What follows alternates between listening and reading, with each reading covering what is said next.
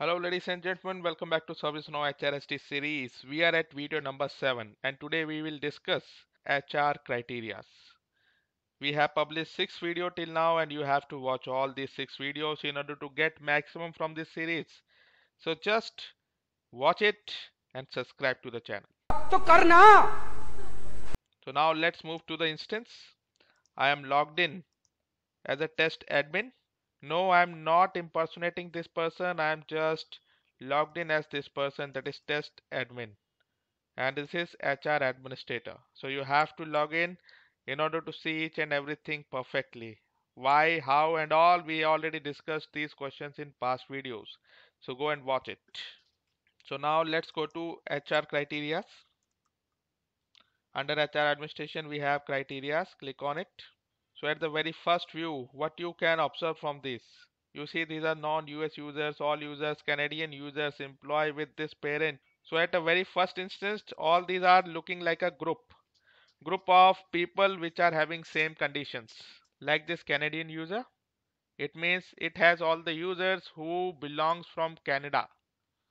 Like this employee only, it means it is having all the employee list. Like this new hire, it is having all the new hire users. Okay, so we can conclude that HR criteria are kind of groups which are used by HR department to send a particular communication. So why we have segregated these users? It is because when the HR want to send certain kind of communication, or when the HR want to share some kind of services with a particular type of people, type of employee, then they use these HR criteria.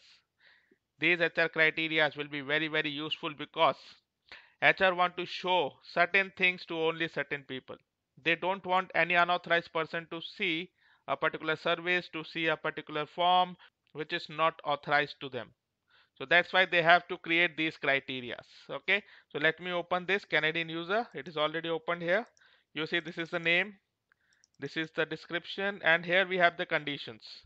Like we have HR criteria for HR department, we also have user criteria. These user criteria may be same as HR criteria or may contain HR criteria. So these user criteria are used at ServiceNow platform level.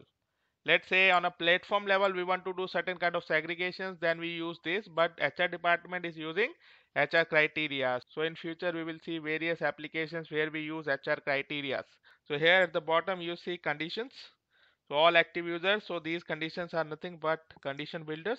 You can select the appropriate table here and provide the condition, then based on that condition the users or the list of the facilities will get shortlisted or filtered. Okay, if you want to create a new condition, you have this option new.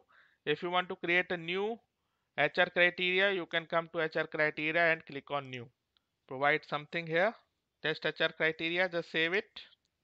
So here at the related link, you see you have the option to create a user criteria as well. So you can create a user criteria. So as I mentioned earlier, it may be the same, or if you want to use the same HR criteria list as a user criteria, you can relate these two things and may use it at platform level as well.